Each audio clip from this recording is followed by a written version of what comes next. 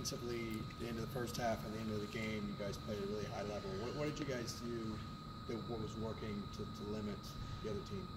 I think we got down 62 to 57, so we were down 5. So we knew with 3 minutes left, so we knew we really had to, clamp up to win. I don't think they scored in the last 3 minutes, so just being extra focused.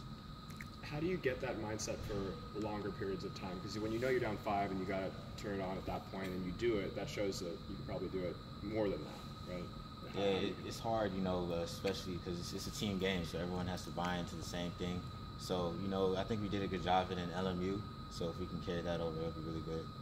What about when you guys looked at the film, attacking zone defenses? You had some success with it early, but then later in the game, the team kind of struggled attacking it. Yeah, we watched it. We felt for the guards especially, we didn't do a good job of attacking gaps. We was passing a lot on the perimeter. We were actually passing along the NBA line instead of putting pressure on them from the college line. So for us, we want to get in more gaps, put more pressure on the defense.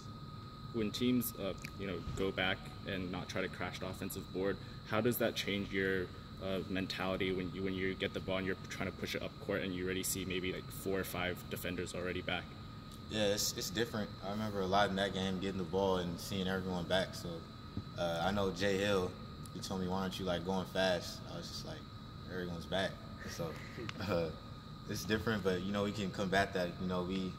They don't get a chance to have good offensive rebound opportunities, so that's good for us. So, just finding out how we can get better in half court so we can combat that. How impressed have you been with Jaylen Hill's defense so far, especially late in that game, making that big play? Yeah, a lot. Before the block, they did a handoff. He hit it off the defender's foot. So that's 2 big plays to, really close out the game. So it's really big for us. The block, he hit it so hard, it started a fast break. So that was crazy. So his defense is really good for us.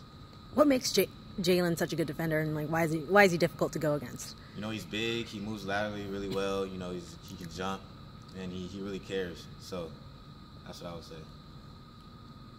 Everyone good?